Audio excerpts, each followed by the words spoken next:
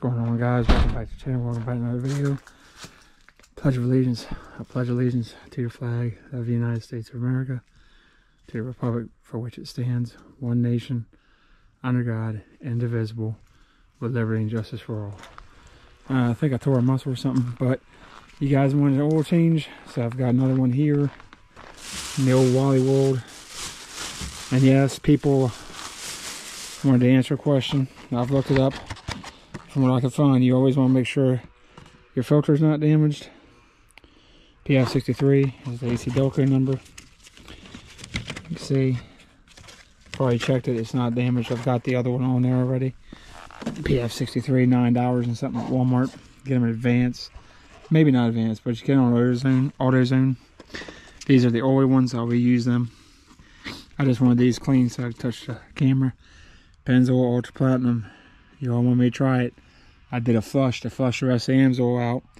So this 5,000 miles, we'll see how it does. 8 quarts, 5-quart jug at AutoZone was, I think the total with the filters ended up being like 78, 80 bucks with my rewards. And these, so 8 quarts, 5-quart jug, 3 quarts, that's 8, plus the filter. And what I always do is fill the filter up almost to the top. And then I put a little bit around the gasket and around the threads. Then you spin it on and only hand tighten these guys. They do not need to be tightened any further. Hand tighten, they're meant to be hand tightened. Tighten it, and when it stops, you stop. Otherwise, you'll crush the gasket and get a leak. So you want to go under here. I got my new pants on. I've already, when you first, what you need as well is maybe a kit like this. Comes with a 15mm. And it's short enough, easy enough to break off. Comes with all your sizes. That's a gear wrench kit. Some rags. Filter wrench. Because the heat cycles and all make it stick a little more. So that's why I say only hand tight. Or you can use one of these type wrenches. A funnel from Harbor Freight. This piece screws in there. It's got adapters for every vehicle, and then this caps off. I'll spray that with brake clean a little bit. It's got a little flap here. So some brake clean. Get this can or a smaller can. This was on sale, so I scooped a couple of them up. And these are nice rags from Harbor Freight. Well, you see I got my pan and my old filter. And I don't know if you can see the new filter, but she's on there. I cleaned all that up. I got to clean the grease and all. Where I put grease on and I forgot to wipe it off. It has slung everywhere. So I got to take all that off and clean all that off good.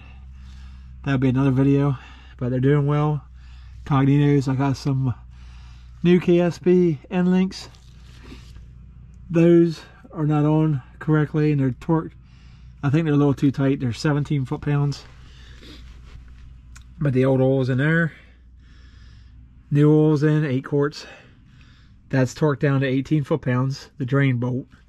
That is a new drain bolt. They say every time to put a new drain bolt on. I do it every couple or so. It's cheap enough, you know. What the heck? It's AC Delco. You can get Dorman. There's other brands. Maybe I'll get from Fushimoto or whatever it is. Drain valve. We'll see. Filters on there. Clean around the housing also. All the drip. I got to clean the cross member because there's still some on there a little bit where it shot out. And I had my hand in front of it. So, there's that. But these pants are awesome. They're fleece lined. They're Coleman. They were cheap at Sam's Club. Wipe the oil off there with some non-acid wheel and tire Meguiar's. Got some oil spilled from last time. Clean that off. Now with the catch can, if you have a UPR or an RX dual valve like I have, it's got this piece that connects there. And you'll have this valve here that goes in there.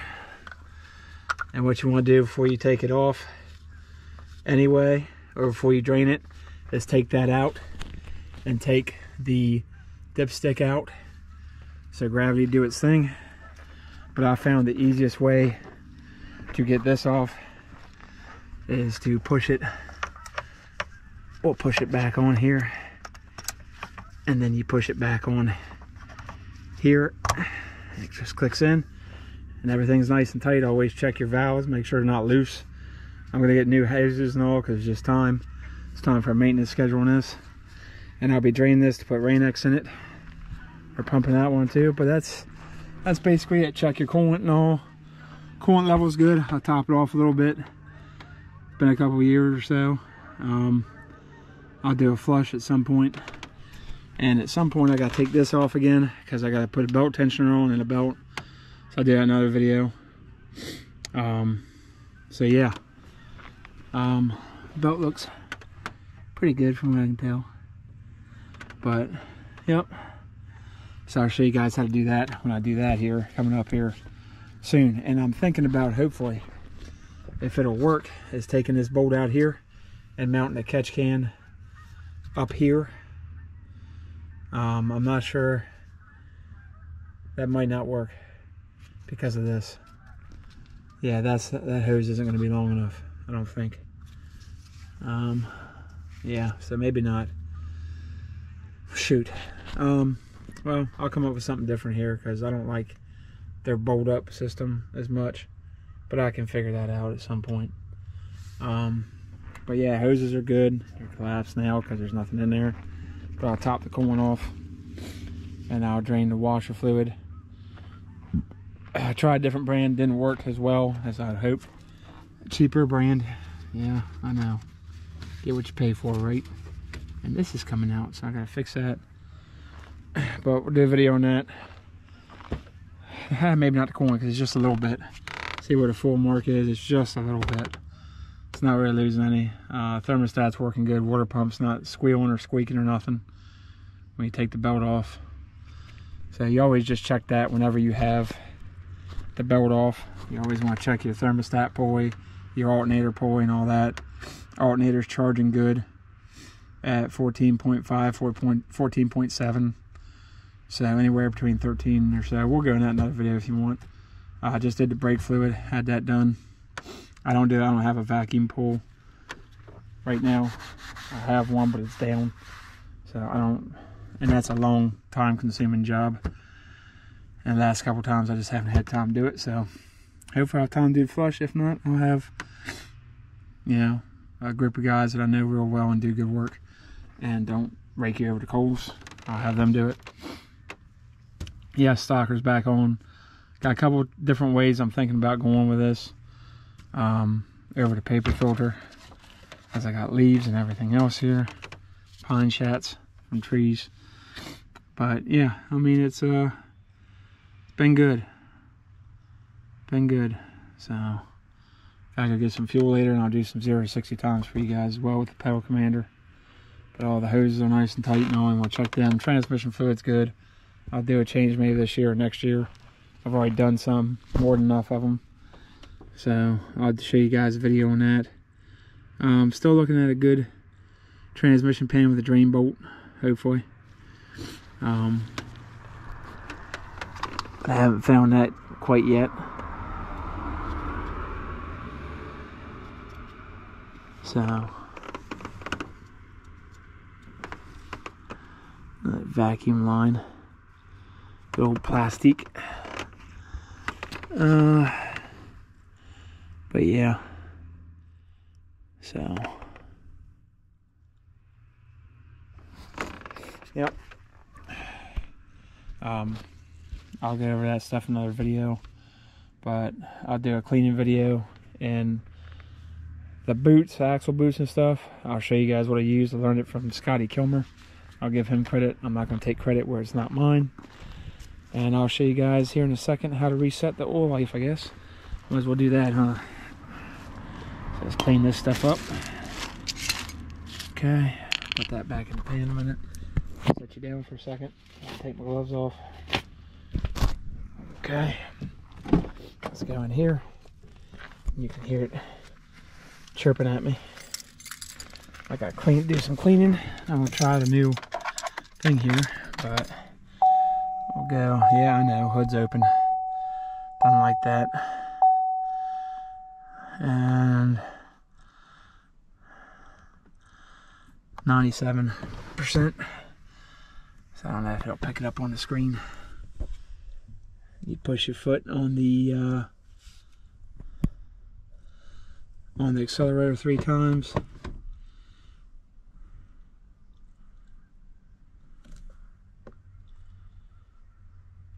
No,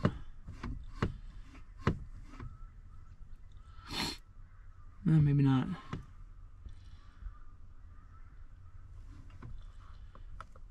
Let's try it again. There you go, 100%. That's why I didn't do it the first time. If you don't want to do it that way, you can go through here and use these buttons to do it. I'll take a picture of the mileage. Guess I'll do that on my phone. Oh, I can do that before I leave. But I got some clean to do, some organization. I'll show you guys that. I'll go over my Cobra dash cam as well. Do a video on that. Don't know if I'll get to the cleaning of the control arms and all that day, but I'll try.